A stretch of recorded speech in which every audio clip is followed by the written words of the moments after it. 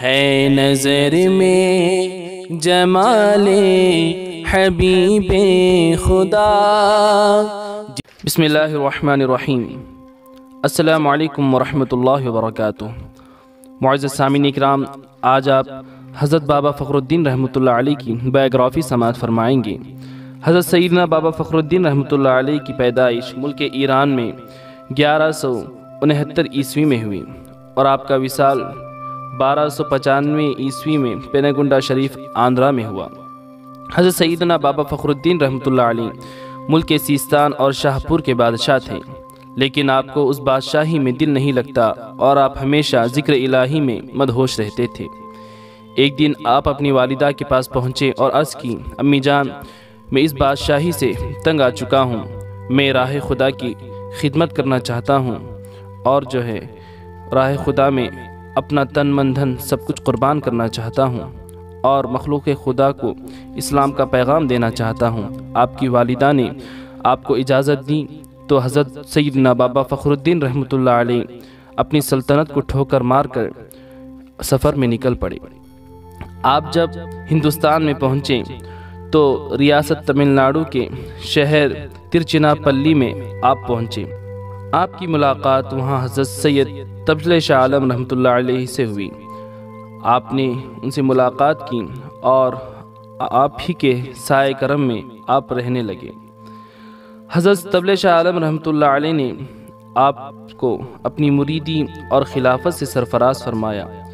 سرکار بابا فخرالدین رحمۃ اللہ علیہ پیدائشی ولی تھے اور بچپن ہی سے آپ کی کرامتوں کا سلسلہ جاری تھا اور راہ سفر میں بھی آپ سے بہت سی کرامتوں کا ظہور ہوا اور ان کرامتوں کو دیکھ کر بہت سے غیر مسلموں نے اسلام کو قبول کر لیا۔ سرکار بابا فخرالدین رحمۃ اللہ علیہ حضرت تبل شاہ عالم رحمۃ اللہ علیہ کی زیر خدمت تھے۔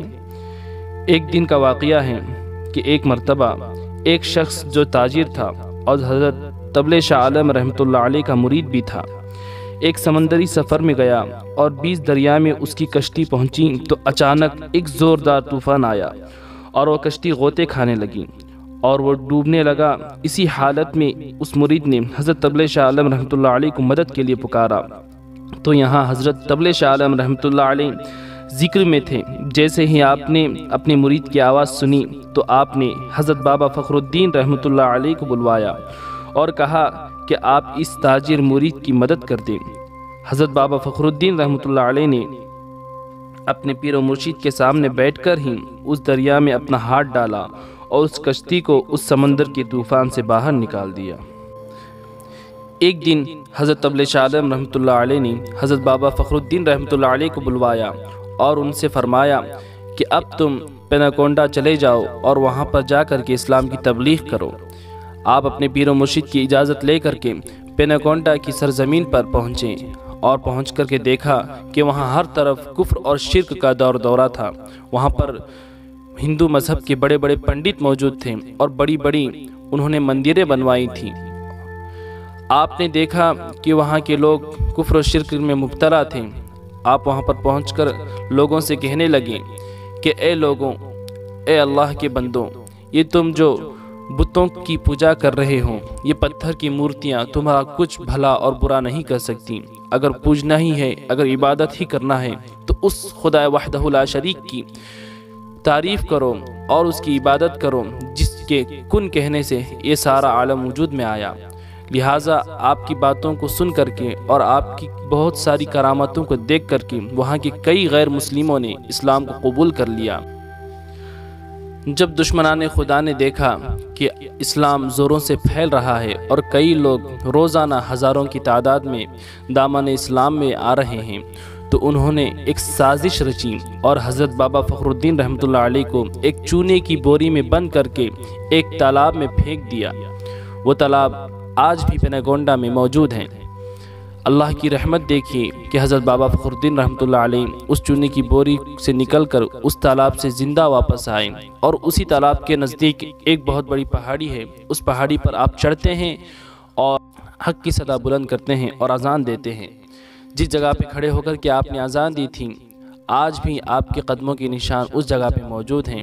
پھر اذان دینے کے بعد اسی پہاڑی پر آپ نے عرصہ دراز تک چلا فرمایا تھا۔ آج بھی یہ پہاڑ چلے کے پہاڑ سے مشہور ہے۔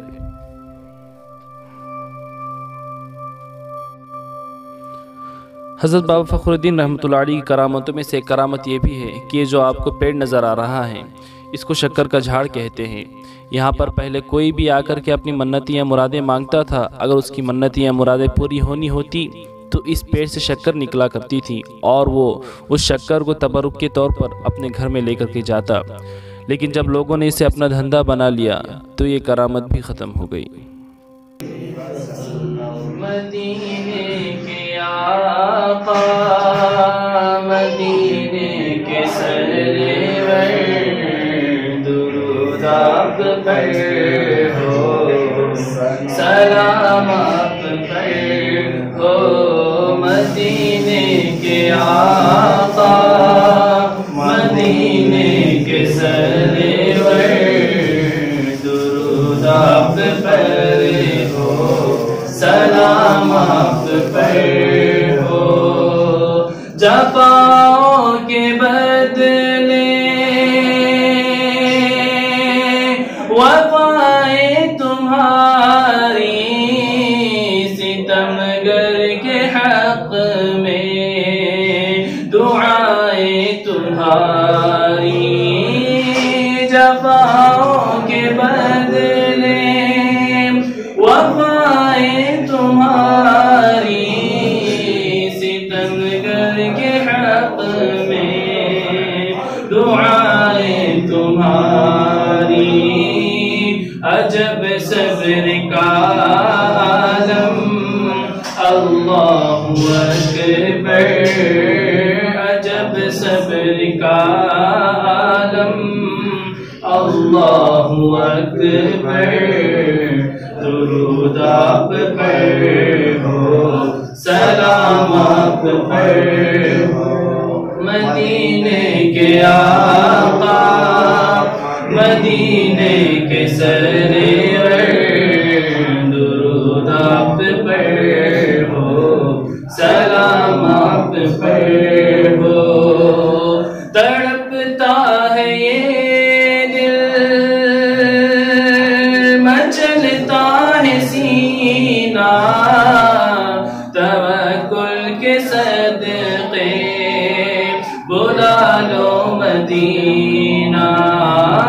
تڑپتا ہے یہ دل، مچلتا ہے سینہ، توکل کے صدقے بلا لو مدینہ۔ دوا دل کی دینا مدینہ بلا کر، دوا دل کی دینا مدینہ بلا کر، درود آپ پر ہو، سلام آپ پر ہو۔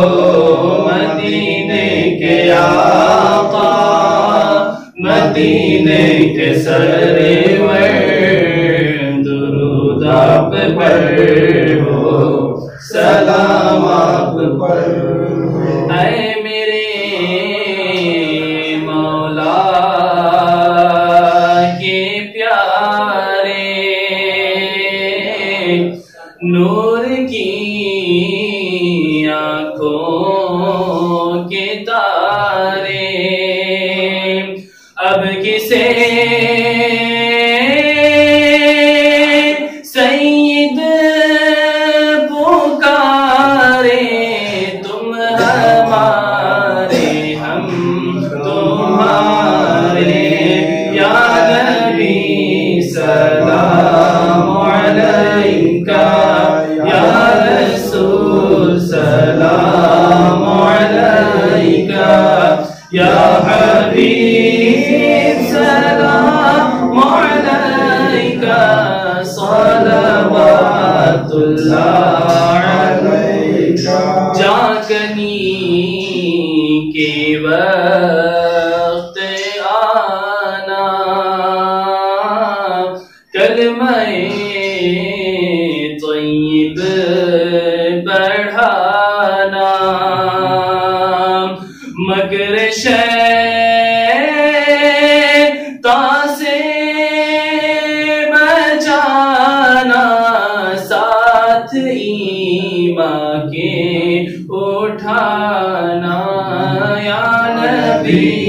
सलाम अलैका या रसूल सलाम अलैका या हबीब सलाम अलैका सलवातुल्लाह अलैका सदका दो गौसुल वरा का सदका दो ख्वाजा पिया का सदका दो